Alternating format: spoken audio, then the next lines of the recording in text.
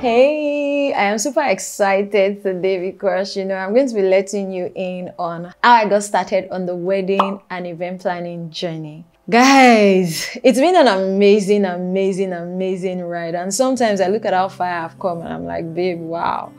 Sometimes when I tell people that I have done this for like over 13 years now, they're like, really? It's so even funny how that my last event, that was on the 4th of February, I met one very old vendor. I think the very first time I met that man was when I was like 16 or 17 at an event where I went to like usher. And anytime I like relive this moment again and again since that time I met, like since Saturday, I'm just like, wow, it's been a long time coming, guys. Yes. So I want to just to let you in on this journey, and I'm actually doing this because there's a big announcement, guys. I'm so excited. But yeah, you have to like join me on this series. Yes, it's going to be a series till I launch. Yes, I'm launching a product. You have to like just come along with me and just enjoy the entire process, Yeah, I'll be carrying you along on how I got into this wedding planning industry and my journey into actually creating these products. Yeah. Okay, so guys, how and why I got into wedding planning, right? So I used to like work with an event planning coy back then. Before I gained admission into the university, I started out working with them as an usher, and then I just help out when necessary, and I started like developing like more interest in event planning, not because of any of the glitz and glamour, right? It was just because I was always curious as to why you have a planner and some weddings are still like very disorganized. And then when I see some other events that are like beautifully coordinated and things, I'm like, why didn't those people just do what these people do, so that their own wedding will be beautiful as well? Like, do they plan on getting married twice? I mean, I was still a very young girl then. I'm still very young, but I was a younger girl then. So I just used to like ask those questions, and then I got like really curious, and I started like digging deep, like, okay, so what really happens? Is it that they don't listen? And then out of my curiosity, I decided I wanted to learn more and I wanted to go into events. I started researching a lot, about events, how events is done out of Nigeria, how people can actually get the best of their big day. I started reading up a lot about events. And then I decided to like take a course in events in 2013, and that was how it all started for me. And I started planning like weddings, and it was just more of helping brides to be and grooms to be like just make the best of decision to where their wedding is concerned and enjoy their big day. Along the line, sometimes I do some events and some of them will go very well. Others I have to even drop along the way because they aren't listening to any of my advice, and it's not about the money for me. I just want every bride, I want every groom to like really enjoy their wedding, right? And that's why I do wedding planning. I really love, but I just really love weddings, right? And the sole aim is because I don't think anybody should plan to get married twice, right? So if it's just going to be once, why don't you just enjoy your big day? And then along the way, I started a blog. I created an Instagram account where I would like bring people on board, do series. I was always just talking about how to get the best of your big day as a couple, how to enjoy your event and all of those things. And a lot of people started buying into it. Some other professionals will be like, tell them. So I knew that people were actually going through like a lot where wedding planning is concerned, right? And yeah, that has been it for me, like the journey. The bad experiences. Oh my God. So I would use like a doctor and a patient example. So we all know that when you fail to take the advice of a professional, it always comes with like consequences. So imagine a doctor advising you about what to do concerning a certain ailment, and you are telling the doctor you are not going to take the advice, or you decide to do your own thing. You know what the consequence of that will be. Same as wedding planning or event planning. If your planner is actually advising you on what to do and you don't take any of those advice, there would be consequences, right? Because these are like the professionals who have walked the road. They know what you need to do to enjoy your big day. So it is always best to take the advice. So the bad experiences are just, you know, when you actually get to advise some clients and they decide that they wouldn't take that advice, and sometimes things just go south with the wedding planning. When I was younger in the industry, I would still manage, just try to do a lot of crisis management, go on with the events. Some of them would appreciate, some of them wouldn't appreciate. Because my priority is not your money, right? My priority is not to post on Instagram.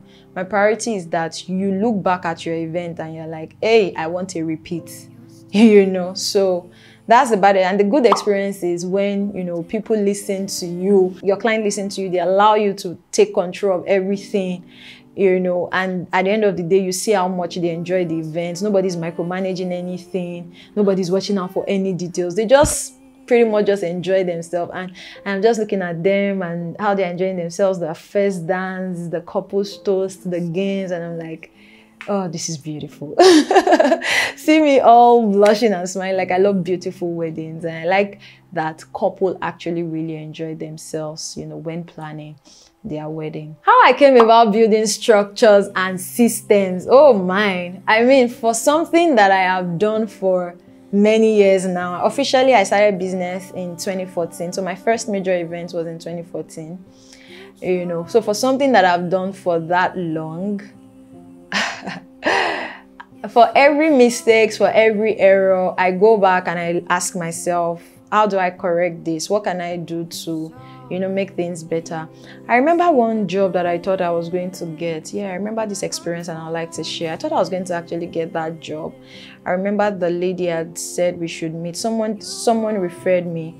And so the lady had said we should meet somewhere, and I went to meet her and we had a very great meeting. And after the meeting, she stopped talking to me. Oh, well, I thought we had a great meeting. After this meeting, she stopped talking to me. She stopped responding to my chats, you know, and I kept wondering what happened.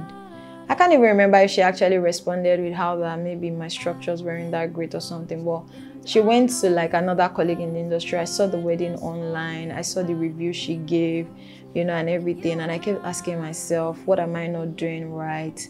You know, what am I not doing okay? You know, you can imagine those kind of experiences would actually make you sit tight. How did I onboard her? Like, what really went wrong? You know, so those kind of experiences actually made me, you know, sit back, and I started building structures to my business, you know, in terms of like curating my contracts that work, building my invoicing hub, you know, ensuring that I do receipts. So I started reading more about business, right? How to actually run a business. I started reading more about that, you know, how that everything needs to be done online, because some people have done assumptions and verbal communication in time past and things didn't go right, you know. I had vendors who messed me up in time past, and some clients even canceled on me because of the vendors that I chose for them. You know, those kind of things would help you to put like structures in place. You know, I remember one incident, I still thought about it this morning, how that somebody is still owing me for a wedding till date, and I'm like, how did this ever happen to me? You know, so now what I do is, yes, you have to pay me in full, even though I always preach that, why do we always say payment in full, payment in full? Me, I know that I would always do a good job. And in a case where I fail to do something, which I would ever hardly do, you know, or not even do at all, I would do a refund of what that thing cost, right? So, because my business is, integrity is very, very key for me. So, but I'll never leave that to chance again. You pay me my money in full, I'm sorry. Because, I mean, I trusted people in the past. I mean, this business is a business of emotion. I'm like, don't worry, it would pay.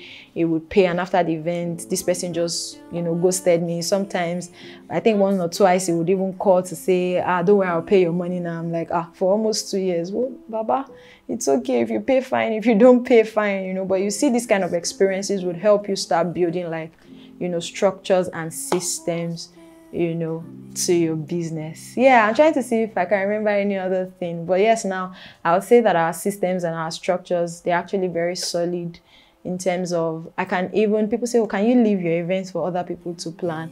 In as much as I love to be at the core of planning, yes, the way our business is run right now, I can actually leave my business. I can even transition, like if I'm not there, someone can take up an event because everything is in a file. Somebody can take it up and continue from where I stopped. So yeah, that's about it. We're building structures and we're building systems around my events planning. So how did I come about the idea of this product that I'm launching?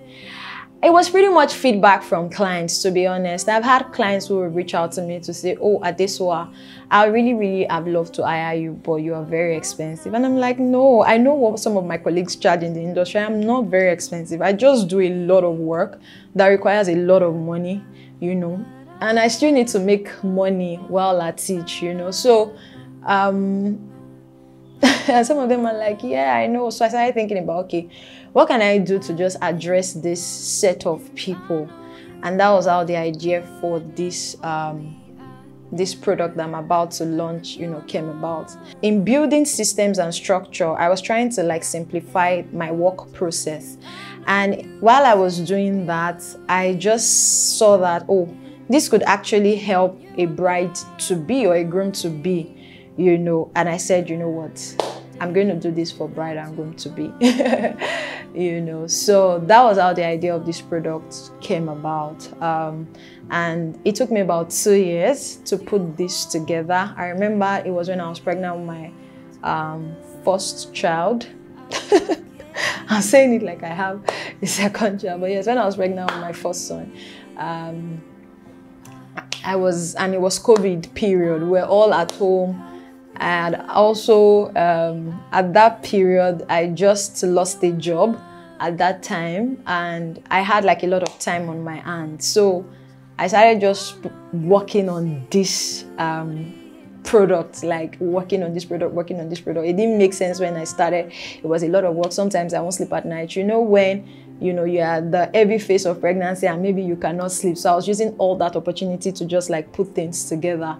So that was how I started like putting everything together, everything about this product together. Yeah. So yeah, that's about it, guys. Like I said, it's a series, I'm launching a product, but there's going to be like a series to, bring you in on everything that I've been doing, the process, just everything. I don't want to spill. So comment below, guys, if you can guess what exactly it is that I am launching. Yes, I want to see it. Please comment below if you can guess, what exactly it is that I am launching. And also, we have like some pages on Instagram, we'll leave on the screen. Please follow those pages. More insights and tips will be shared on those pages. My name is Adesua Olanrewaju. I like to call myself Adesua O.